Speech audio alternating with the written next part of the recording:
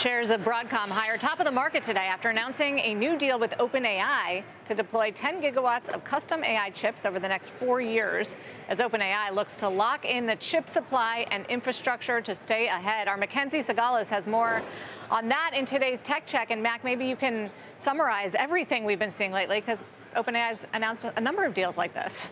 Yes, they have. So for 18 months now, Sam Altman and Broadcom CEO Hock Tan have quietly been working on custom AI chips to compete with the GPUs made by NVIDIA and AMD. Now it is official. OpenAI is teaming up with Broadcom to co-design and deploy custom accelerators, one of the largest infrastructure commitments we've seen yet. A person close to the deal tells me that unlike its deals with NVIDIA and AMD, no equity is involved. Plus, the chips are expected to be roughly 30% cheaper than current GPU options, with OpenAI controlling everything from transistor design to full rack deployment. Now, by going custom, OpenAI brings costs down and stretches its infrastructure dollars. Altman says they're chasing major efficiency gains here: faster models, cheaper outputs, better performance.